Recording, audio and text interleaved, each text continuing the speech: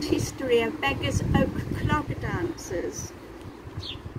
In 1983, a small group of women got together. I think there were 5 of us. One of us had danced with a team of clog dancers, and the rest of us were persuaded to give it a try. My husband and I had recently bought a WI hall, and so we had a place to practice, which was good. Our menfolk were roped in to play for us, and so we were off.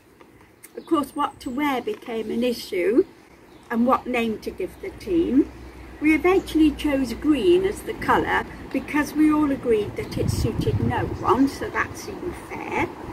And then one of the team found a reference in a library to a Beggars Oak, which was a tree growing on a local estate.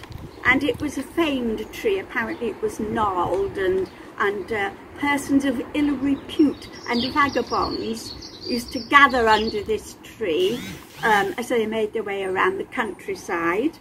And the tree was called the Beggars Oak. Well, that was perfect, wasn't it? So we had our name as well. Then we learned dances from written sources and some from workshops at festivals and so on. And other teams were kind enough to teach us dances. So from these early days we gained more members and took part in festivals again, and local fetes, church bazaars, well, any excuse really. It remains important to us though to keep alive the tradition which has its origins in the industrial north of England.